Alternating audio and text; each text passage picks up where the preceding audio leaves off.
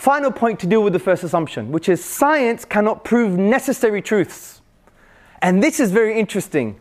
Science can't prove necessary truths, and these necessary truths are required before you do any science. For example, logic, logical reasoning, deductive logic. Number one, all bachelors are unmarried men. Number two, John is a bachelor. Number three, therefore John is a unmarried man. This is what you call a valid deductive argument. It's also sound. A valid deductive argument is where the conclusion necessarily follows from the previous statements or premises. A sound deductive argument, if it's valid and also the premises have some form of justification.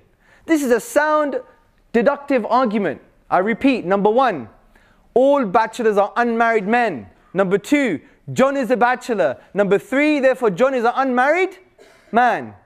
This is a necessary conclusion. Science can't prove these necessary conclusions.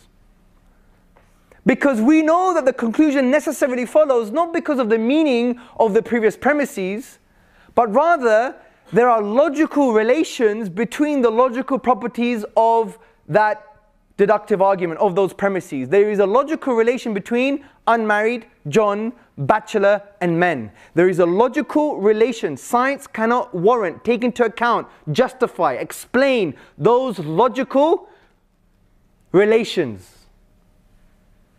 So there you go.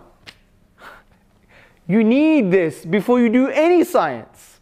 And to claim that science is the only yardstick for truth is extremely problematic, because you require necessary truths like deductive arguments or logical relations between logical properties in order for you to even do any science in the first place. So the first assumption, in my humble opinion, is not a valid assumption.